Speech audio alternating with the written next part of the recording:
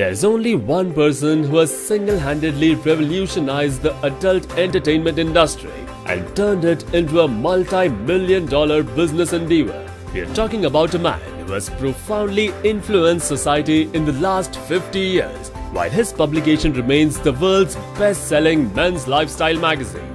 It has not just transformed a media empire, but is today one of the most recognizable brands in history. Today, we take a look at the life of Hugh Hefner, the founder of one of the most sensational brands in the world, Playboy.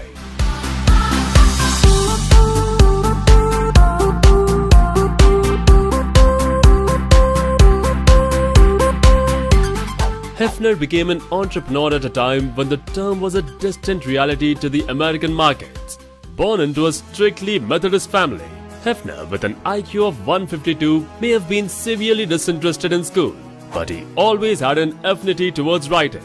Hefner rallied to become the president of the student council, and upon winning the position, he started and ran the school's first newspaper. This marked the beginning of his journalistic aspirations that would eventually turn him into the owner of a $1 million company. He studied at the Chicago Art Institute for a summer before enrolling at the University of Illinois at Urbana. Hefner earned his bachelor's degree in 1949. The same year, he married his first wife, Mildred Williams. He later did a semester of graduate school work in the area of sociology, focusing on the Sex Research Institute established by Alfred Kinsey. By the early 1950s, Hefner had landed a copywriting job at the Chicago office of Esquire magazine. Hefner opted not to remain with the publication, which moved to New York when he was denied a $5 raise. Later, out of his own, Hefner was determined to start his own publication. He raised $8,000 from 45 investors, including $2,000 from his mother and brother combined, to launch Playboy magazine. Hefner had planned to title the magazine as Stag Party, but was forced to change the name to avoid a trademark infringement with the existing Stag magazine. A colleague suggested the name Playboy after a defunct automobile company. Hefner liked the name as he thought it reflected high living and sophistication. Later, Hefner produced the first edition of Playboy out of his South Side home. It hit the newsstands in December 1953, but the magazine did not carry a date as Hefner was not sure as to whether or not a second issue would be produced. To help ensure its success, Hefner had purchased a nude photograph of actress Marilyn Monroe, which he had been taken some years back, and placed it in the centerfold of the magazine. The first issue quickly sold more than 50,000 copies and became an instant sensation. Well, America in the 1950s was attempting to distance itself from nearly 30 years of war and economic depression. For many, the magazine proved to be a welcome antidote to the sexual repression of the era. For those who initially dismissed the magazine as just a pornographic publication, Playboy soon broadened its circulation with thoughtful articles and an urbane presentation. The Playboy logo, depicting the stylized profile of a rabbit wearing a tuxedo bow tie, appeared in the second issue and remained the trademark icon of the brand. Hefner chose the rabbit for its humorous sexual connotation and because the image was frisky and playful. Hefner later decided that his magazine would instead cater to the cosmopolitan intellectual male and feature more overt sexual imagery. Hefner never lost sight of the fact that it was pictures of nude women which ultimately sold the magazine. Work on the publication consumed much of Hefner's life and marriage. By the late 1950s, Playboy's circulation had surpassed that of rival magazine Esquire, with sales reaching 1 million copies a month. But personal issues loomed Hefner. He and his first wife got divorced in 1959. Later, as a single man, Hefner had many girlfriends and became known for his romantic and unpretentious presence. In the 1960s, Hugh Hefner became the persona of Playboy.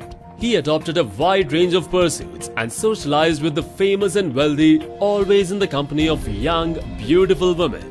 As the magazine's increased success came to the attention of the mainstream public, Hefner was happy to portray himself as the charismatic icon and spokesperson for the sexual revolution of the 1960s. This was also Playboy's golden age, as the ever-increasing circulation allowed Hefner to build a vast empire of private key clubs. Over the years, Hefner's Playboy Enterprises also built hotel resorts, started modeling agencies, and operated a number of media endeavors. Hefner later hosted two short-run television series named Playboy's Penthouse and Playboy After Dark.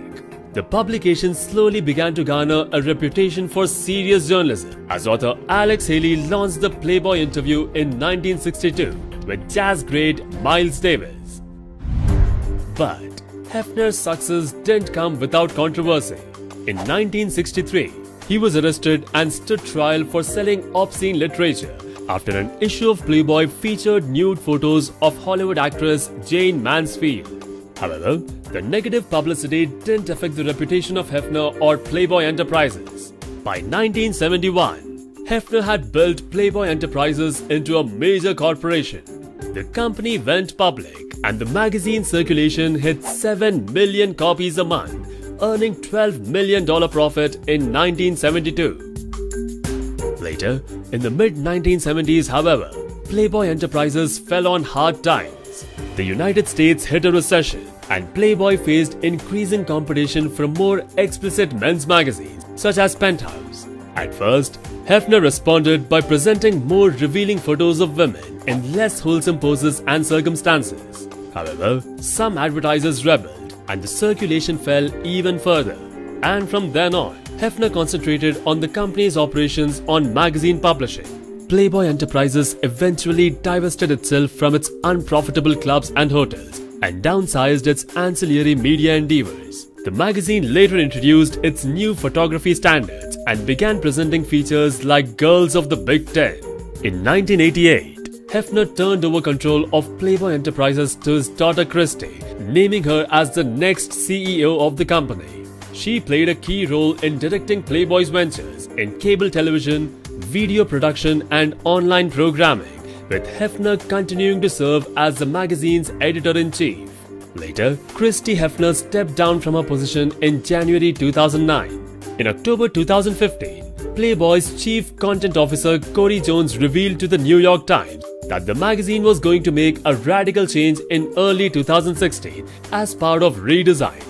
Jones and Hefner had agreed to stop using nude photos of women. The March 2016 issue featured bikini-clad model Sarah McDaniel on the cover, making it as the first time Playboy presenting itself as a non-nude magazine. However, this policy failed miserably, and later Playboy went back to its basics, featuring topless playmate Elizabeth Allen as Miss Mars 2017, alongside the headline "Naked is Normal." Well, over the years, a range of female celebrities have appeared in Playboy, including Madonna, Kate Moss, Jenny McCarthy, Drew Barrymore, and appearing on most covers was Pamela Anderson. Well, Hefner has received numerous awards for his contributions to society and the publishing industry. He was also inducted into the Hall of Fame of the American Society of Magazine Editors in 1998. This is a story that has fascinated America for decades. Hugh Hefner has now turned 91. But his shrewd sense of purpose and business acumen remain as sharp as they were when he first launched Playboy 64 years ago. As for his future plans are concerned, this is what the legend has to say.